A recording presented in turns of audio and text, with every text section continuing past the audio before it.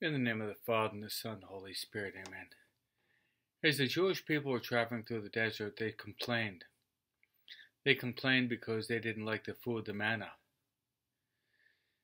And they were really discouraged. Moses also said, Lord, I don't even want to live anymore. This is too much for me. So both Moses and the people complained. Do you ever complain? You probably do. How often do you complain? When do you complain? Why do you complain?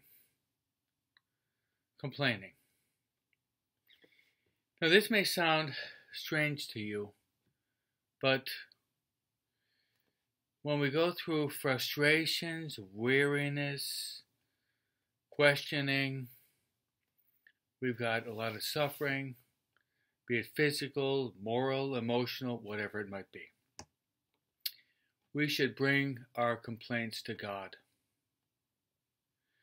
Jesus said this, "Come to me, all of you are weary, and I will give you rest. Take my yoke upon you and learn from me, because I am meek and humble of heart.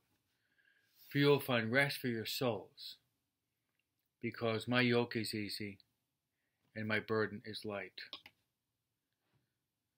So we can come to Jesus with our burdens, in our sufferings, in our frustrations, in our angers, in our doubts.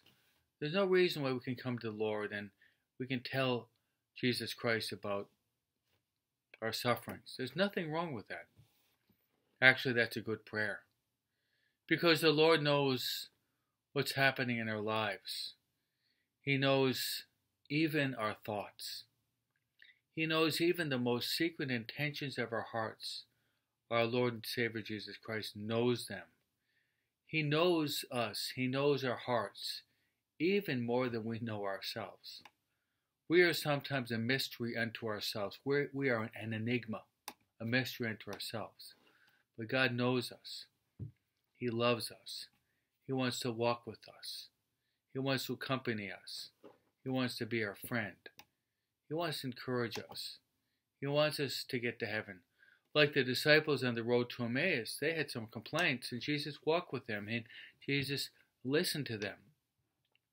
He listened patiently to them, and then after that, he talked to them, and he encouraged them. And they went from desolation to consolation, because they're able to unload with our Lord and Savior Jesus Christ. So we all go through frustrations and difficult times. Let's complain to the Lord.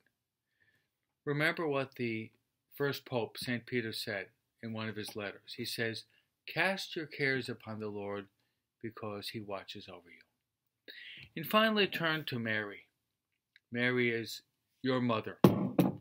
She loves you. Turn to her. And we say that beautiful prayer. Hail, Holy Queen, Mother of Mercy, our life, our sweetness, and our hope. Amen.